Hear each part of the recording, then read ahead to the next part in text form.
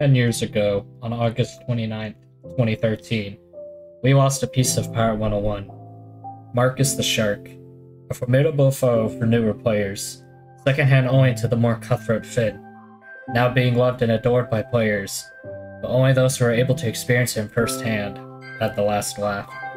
Marcus was grabbed from Skull Cave that fateful day, being no longer accessible, only by those who had the first encounter. Now, Marcus is just another piece of Pirate 101 history. For those who were not able to experience it, it will just be another story. But for those who did, it will live on forever in their memory. Alright, so here's the hidden shrine. On the map, if you go to any character that has completed this, Marcus will show on the shrine. You'll have sigil access. But if I switch to my Buccaneer, as you can see, if I walk over here, there is no sigil here. This being a level 65 buck, no longer on the map.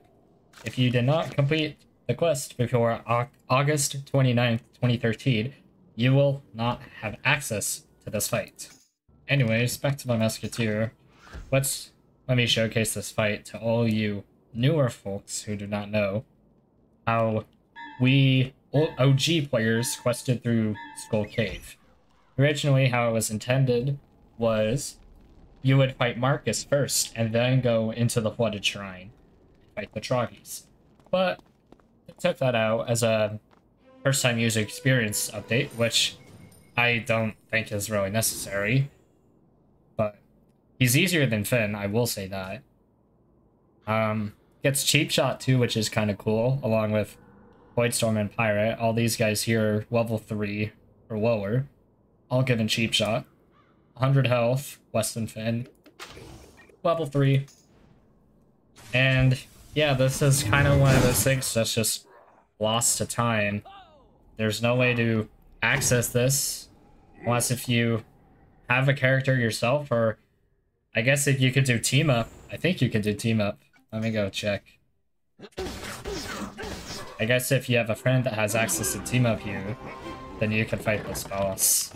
Doesn't drop anything unique or anything, just normal level 3 stuff. The area itself though is pretty cool, and it has its own map feature too, which is neat to explore it and just see this area that's just no longer exists anymore. Let me check if you can do team up. I don't know if this is only for players that have access to it, or if it just shows up for everyone on the sigil. But yeah, this is just something really cool.